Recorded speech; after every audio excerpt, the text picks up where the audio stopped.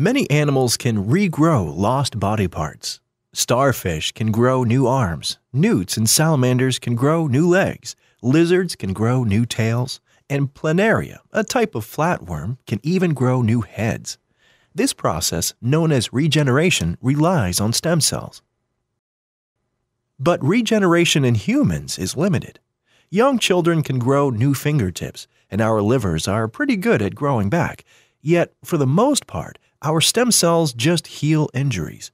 They don't replace missing pieces. Regenerative medicine is a new field that aims to use stem cells to repair damaged tissue that can't heal itself. Many tissues in our bodies contain pockets of stem cells that can heal injured tissue, but they are difficult to isolate and grow in culture. Scientists are looking for ways to activate these cells while they are still in the body and coax them to go beyond their natural healing abilities. Some existing drugs may already be activating stem cells.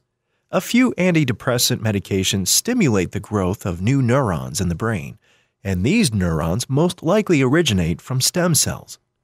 Scientists may be able to develop new drugs that will activate other types of stem cells to heal damaged tissue. Another approach to regenerative medicine is to grow stem cells in a lab and transplant them into patients.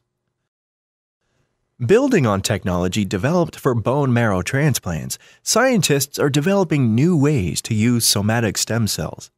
They are also looking at embryonic stem cells and induced pluripotent stem cells, both of which can give rise to any type of cell in the body. Embryonic stem cells and induced pluripotent stem cells live indefinitely in culture, where they can be grown by the millions. By giving these stem cells certain signaling molecules, scientists can differentiate them into beating heart cells, muscle cells, nerve cells, and more. Someday, scientists may transplant differentiated cells like these into patients, where they will grow new, healthy tissue. Tissue engineers are already growing patches for repairing damaged heart tissue. In animals, they are working on growing whole hearts, livers, lungs, and kidneys. Stem cell transplants show promise for treating spinal cord injuries. In rats, neural stem cells were injected into damaged spinal cords, where they wrapped around injured nerve cells and improved the rat's ability to walk. Drawing on the gene-targeting technology used for making transgenic mice, scientists are developing a new kind of gene therapy. First, doctors isolate cells from a patient with a genetic disorder and create induced pluripotent stem cells. Next, the defective gene is replaced with a functional copy. Finally, the cells are differentiated into the proper cell type and put back into the patient. This process has been used to cure mice of sickle cell anemia, suggesting this approach may also work in humans. Stem cells are helping us learn about cancer. Like stem cells, cancer cells grow rapidly, and they remain undifferentiated. In fact, some tumors may actually be stem cells that are growing out of control.